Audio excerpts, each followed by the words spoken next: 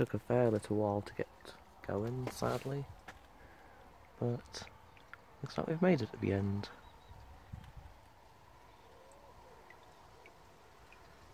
Brass thread, nice little surprise. Burlington, Beale & Sons. And as you can see over there, yeah, it took a fair bit to get this to passable standard, but I think we're finally there now.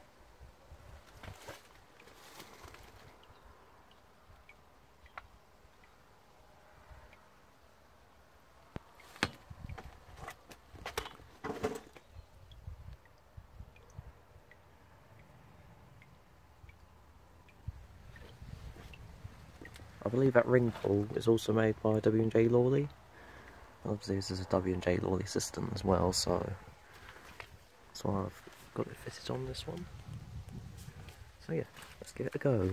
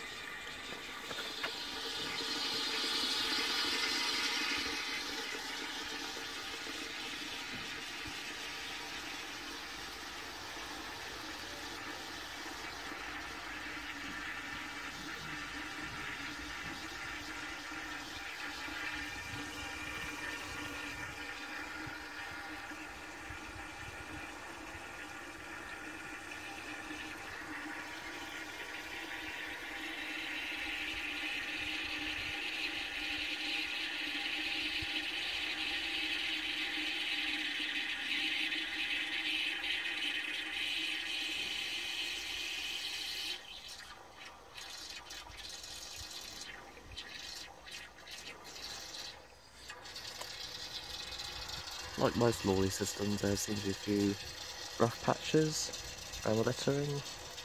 Something I've noticed on the 401 402 series systems a fair bit now. So right, let's give this another go.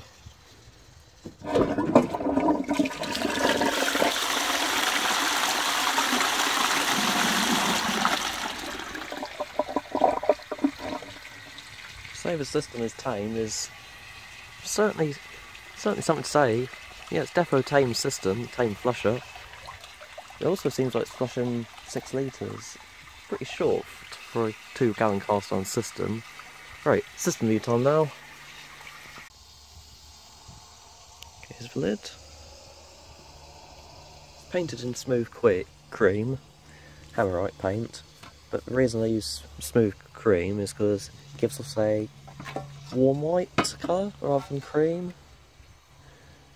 Where if you painted it with hammerite white, you get very sort of cold, harsh, modern white.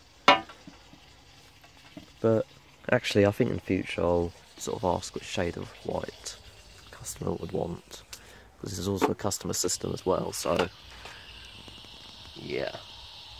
It's been a fairly busy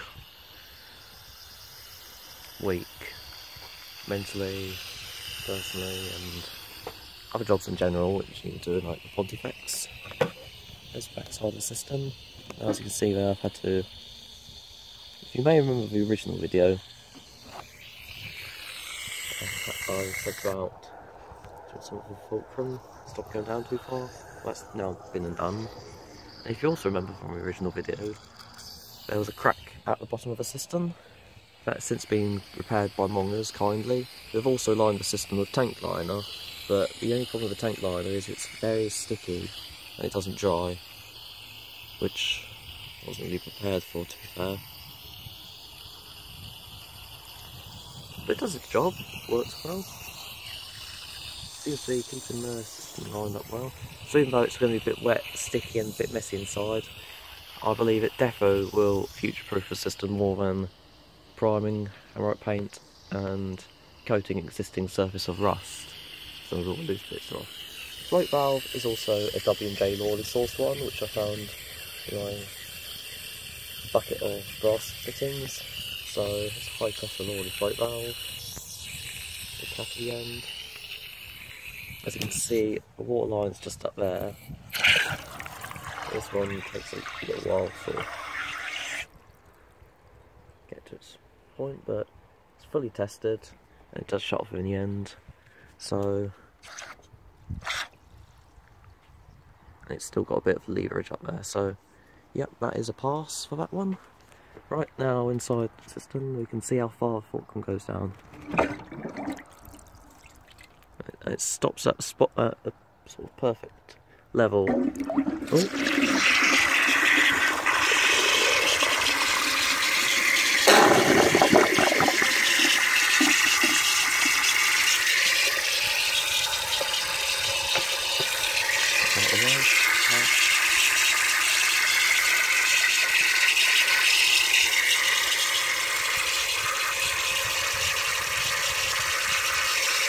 See, the water level well had to cut the standpipe down so it wouldn't stuck in the coils for it.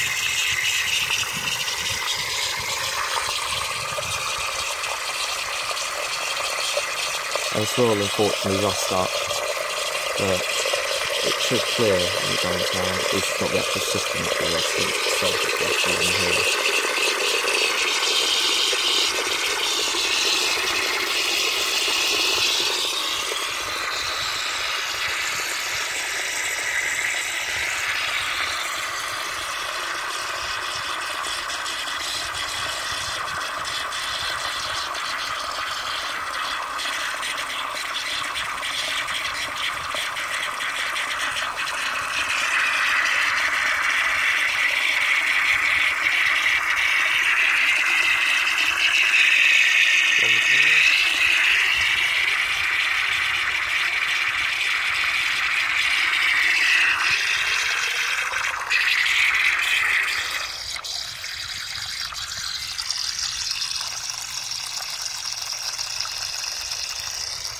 Maybe lift the ball up a bit.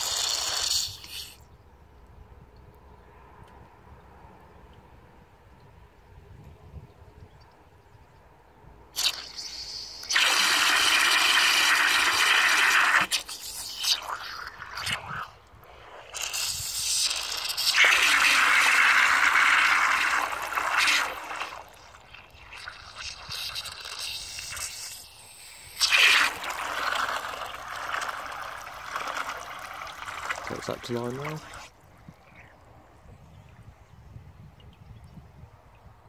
Yep. So there we go. Also, this float valve here, although made by J Lawley, this is actually a standard float valve that's typically used down in South Africa, and I believe they still make these very valves today, which is really cool to be fair. It's nice to see a bit of history sort of linger on elsewhere. In South Africa, obviously, and taken the Scottish Shanks beta valves, and they're still making them today as well, which is really cool. So it's got a slight sort of South African style feature to the system, but I like it. Anyway, let's give it another flush.